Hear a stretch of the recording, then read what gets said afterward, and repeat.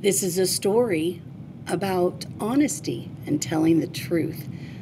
I hope you enjoyed as much as I do. It's titled Eli's Lieometer, a story about telling the truth. And it's written by Sandra Levins and illustrated by Jeff Ebbleler. When Eli grows up, he wants to fly. He loves airplanes and rockets. He creates colorful drawings of spaceships, which his mother frames and hangs in her office. Sometimes he wears swimming goggles and pretends to be the pilot of a fighter jet. He logs hours of flight time with his co-pilot, Duffy. Eli's first mate and best friend, Colton, travel through the galaxy on a customized space shuttle.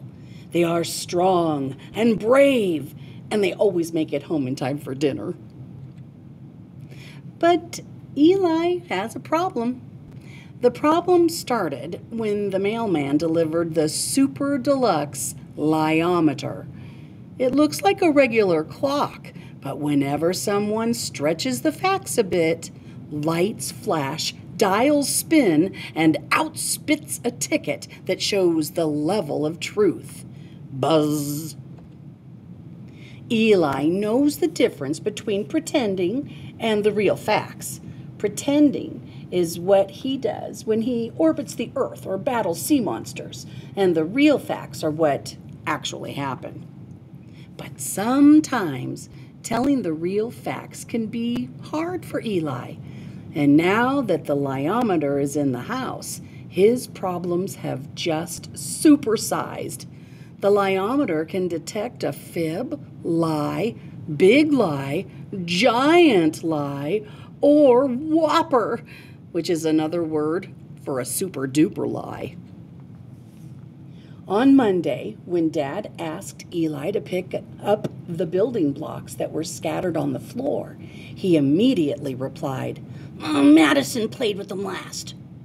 Lights flashed, the spinner whirled, and out shot a fib ticket. Whirl!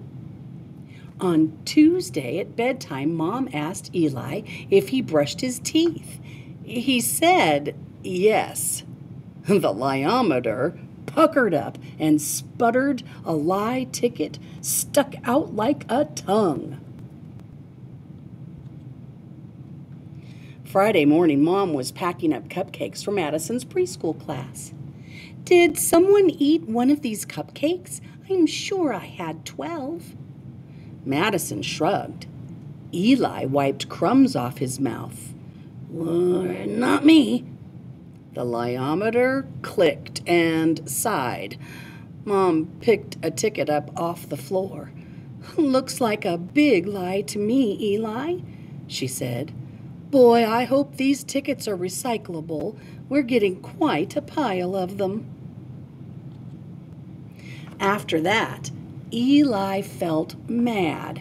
He was sorry he sneaked the cupcake in the first place, unhappy that he lied, and disappointed that he wouldn't get a cupcake after dinner like the rest of the family.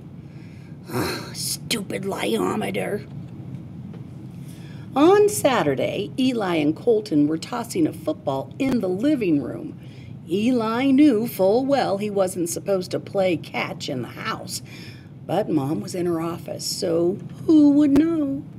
Until crash! Mom called out, "What happened, Eli?" Duffy knocked the lamp over." "Oh, no," said Mom. "Duffy, I love you to pieces, but you need to stay outdoors from now on." At first, Eli was happy that his keep me out of trouble lie seemed to work. But wow, what a whopper. He couldn't believe the Lieometer didn't catch it.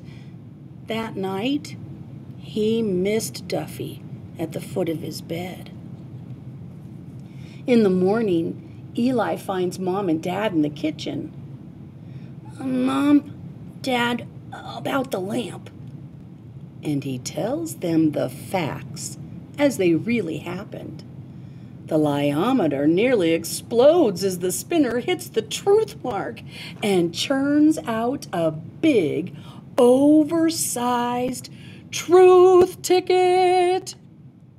Mom picks up the truth ticket and finds these words printed on the back. She reads out loud.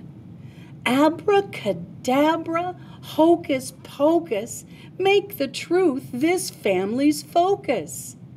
The lyometer makes a terrible grinding noise. A siren blares, lights flash, and the entire face of the meter spins round and round. With a final kerplunk, the commotion stops.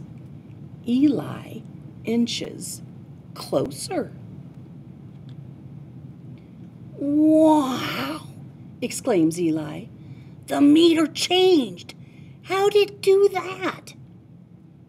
"Beats me, but I like that truth idea, and I don't think we need a meter for that," Mom says.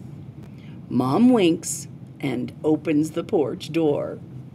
Duffy scampers back into the house. Oh, I'm so glad that Eli learned the value of telling the truth. Do you ever tell a get-out-of-trouble fib or stretch the truth so you won't take the blame? I like this story. Eli's lyometer.